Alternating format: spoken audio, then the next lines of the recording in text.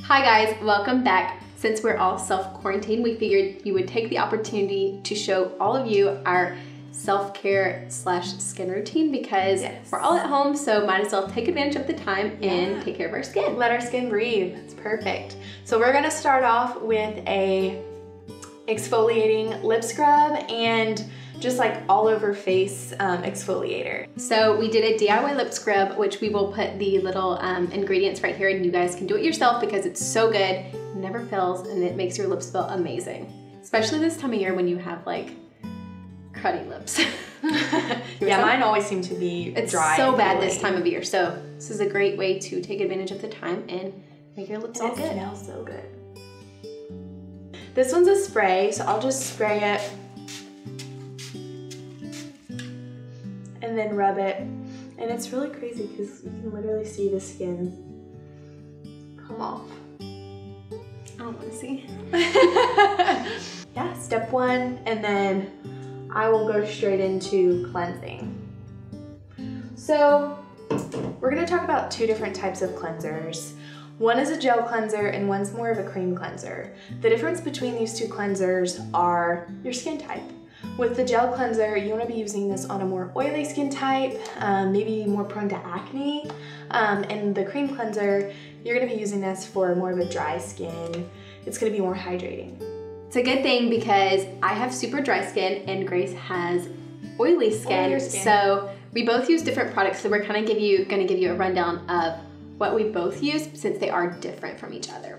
And I use a cream cleanser, which is nice for dry skin because it's not as harsh on your skin. It's a little bit more sensitive and also moisturizes a lot more. Yeah, and I use a gel cleanser. This one's Bare Minerals, and I really like it. It just really helps just get a little bit deeper. All right, so I like to cleanse my face and use circular motions with my fingers, and this just increases blood flow. And I normally just use the two middle fingers because they are the easiest on your skin. That way I'm not pulling or tugging anywhere. Okay, so we just washed our faces off and we are all cleansed. Is there anything you want to add to? Yes, I wanted to add, make sure you wash your neck too. I feel like we're always putting makeup on it. I always forget, always. I always forget, so don't forget, ladies. Okay, what's your next step? So my next step is toner. Keeping your skin at a good pH is really important because if it gets too dry, then that's when you can also be more prone to acne and different things like that. Just toning the pH of your skin is really important. And then I'm gonna be using a renewal serum. It's for skin longevity. It's great for after cleansing. It kind of plumps your skin a little bit so that your moisturizer can sink all the way into your pores, which is great for me because I have very dry skin. Yeah. And this one is by Bare Minerals. My toner is Young Living. It's part of the art series. I like it just because it's really clean and simple ingredients. And it smells amazing. And again, I'm just using my two middle fingers because I tend to be a little bit more hard on my skin. So I try to use my two middle fingers just so I'm not pulling or tugging. And I'm using a cotton round. Okay, so I like to make sure my skin is fully dry from the toner before I do the next step.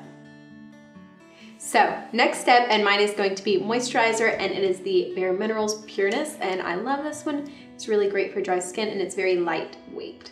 So the next step for me is a renewal serum, and it is from the art series in Young Living as well. It is great. It just helps promote like cell regeneration and all that good stuff. Keeps me looking young. Okay, so the next step for me is a moisturizer.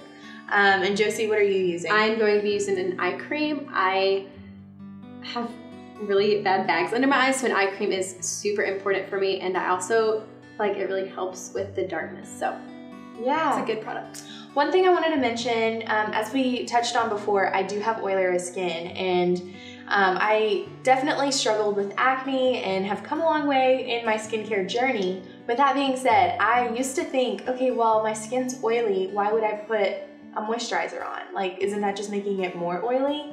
But again, as I talked about pH and all that, if your skin is too dry, the oil is going to overcompensate, and that's how you're going to break out more.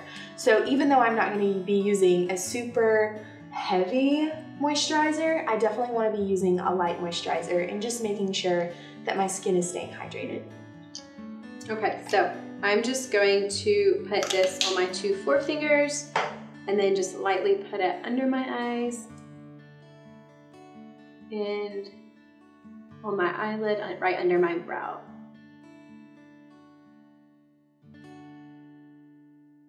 And then really quick, I just wanted to share that my skincare does change a lot, especially if my skin feels more dry than other times, and I will use the Adele Luxury Skincare line because it's super clean and it's just super, super moisturizing for your skin.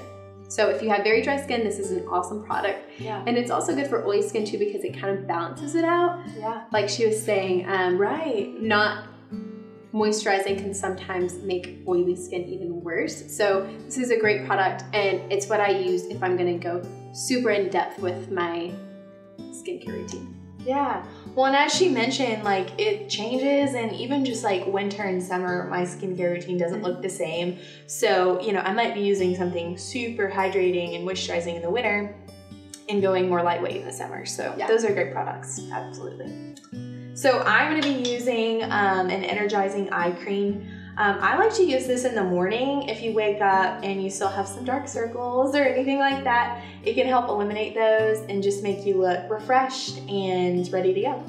And this is the Aveda Botanical Kinetics Energizing Eye Cream.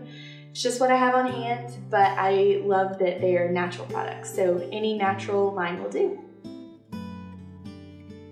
So I'll just use my 4 fingers and just go under my eye.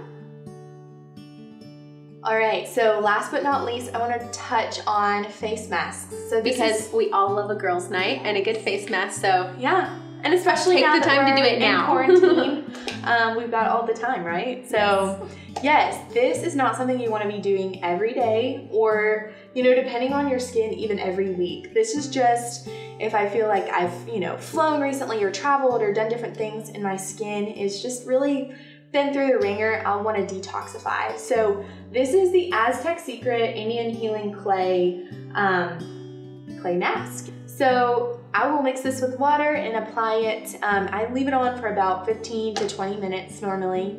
It's super easy. We will link this in the description below. I think I found it on Amazon and it's only around $7. So definitely take this one home. Yes, and for all of this asking for products, we will try to link all of them in the description below. And if we can't find one that we use in this video, we will link a similar option for you. Absolutely. And yes, one thing I wanted to add about the Aztec mask is it is really deep pore cleansing and it can dry you out. So just make sure that you follow it up with a really good moisturizer. Thank y'all so much for watching. I hope y'all enjoyed this little skincare routine with us. And if you have any questions, just leave them down in the comments below. Have a good day. Thanks, guys.